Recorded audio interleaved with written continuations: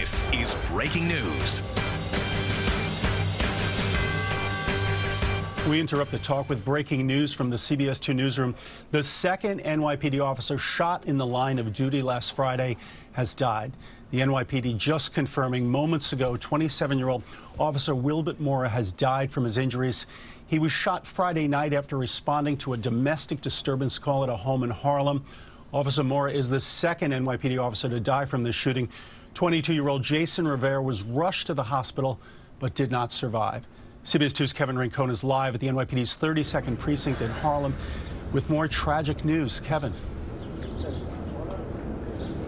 And Dick, we just learned, as you mentioned a short while ago, that Officer Mora died at NYU Langone. The NYPD calling him a fighter till the very end. He had underwent 2 surgeries at Harlem Hospital after that shooting on Friday night. He was transported to NYU Langone on Sunday, where today he was pronounced dead. We also learned that he was an organ donor. That explained the move from Harlem Hospital to NYU Langone. The 27-year-old had 35 arrests to his record, a lifelong Manhattan resident described by police as a gentle giant. We are also told that he had aspirations to be a supervisor, even in death, providing that service with the organ donation. And we can tell you here outside the 32nd precinct, where he called home, this was his second home, his home away from home. There have been ongoing tributes and memorials to him and Officer Jason Rivera. Earlier, I went to both Officer Jason Rivera's home and Officer Wilbert Mora's. There are tributes there, mementos, as folks have come out throughout the entire community here in the city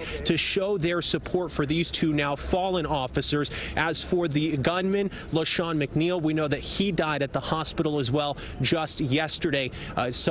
We can also tell you from DCPI that the funeral services for Jason Rivera, those will continue. He has a wake on Thursday and the funeral on Friday at St. Patrick's Cathedral. Officer Mora will be remembered in a separate service, but a lot of continued hurt and pain and sadness, frankly. Just moments ago, we saw some folks here in the community still coming by to donate some food and drop off some flowers, as that sadness is still being felt here throughout the community. We're live in Harlem. Kevin Rincon, CBS 2 News. Kevin, hurt and pain and sadness, that certainly sums it up. 2 young men giving their lives for the city. Again, the second NYPD officer shot in the line of duty last Friday has died. We'll have much more on Officer Wilbert Mora tonight on CBS 2 News beginning at 5.